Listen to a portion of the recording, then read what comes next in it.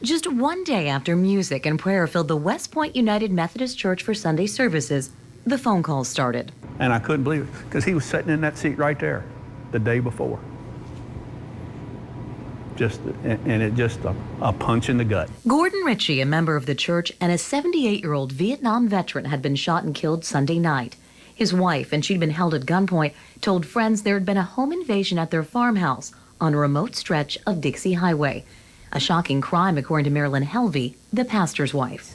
But for some reason Sunday, I thought, he's over there sitting by himself. I'm going to sit next to him, see if he really sings as well as I think. And he did, So that was the last time I saw him. For decades, Gordon Ritchie had been a fixture at the church, according to friends like Tony Baker. They used to give little pins for every year you attended and didn't miss a Sunday school. They'd give you a little pin. Gordon had 20 of them. Now, in addition to his dedication to that church, Gordon Ritchie is also remembered for what he did right over here. Ritchie, a fifth-generation farmer, every August would come here, lending his voice to Freddie Farm Bureau.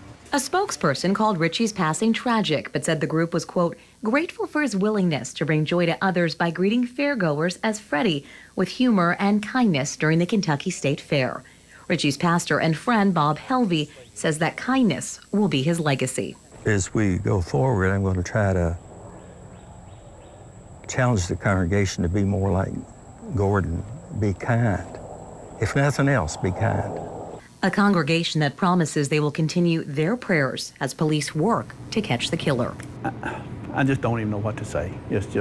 I pray that they find who is responsible for this. Lauren Adams, WLKY News.